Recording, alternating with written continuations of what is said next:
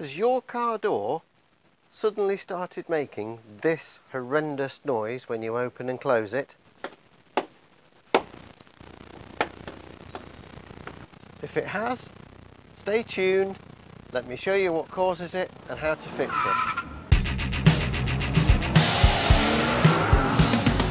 The cause is the door check arm, which is the device that holds the door in intermediate positions and also stops it going too far and bending the pillar using the hinges. But you can breathe a sigh of relief.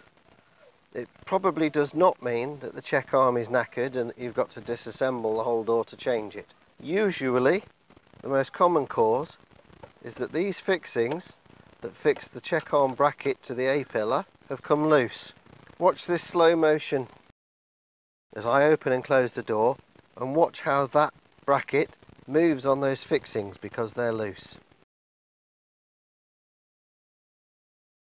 So the simple solution is to tighten up these fixings with an appropriate tool. In this instance, a T40 Torx. But do make sure to use a ratchet and an appropriate fitting to get them nice and tight so that they don't come loose again. And now, nice and quiet.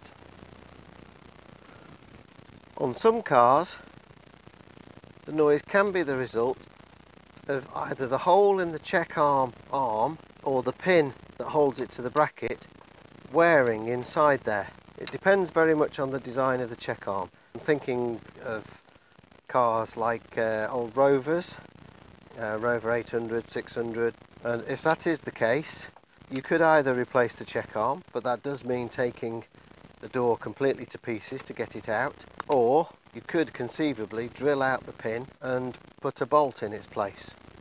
Something that sounds horrendous but is an easy peasy fix just for a change. If you got value out of this video and it sorted you out, give it a like down by the title. Consider subscribing if you want to learn more about looking after your own car, and I'll see you next time.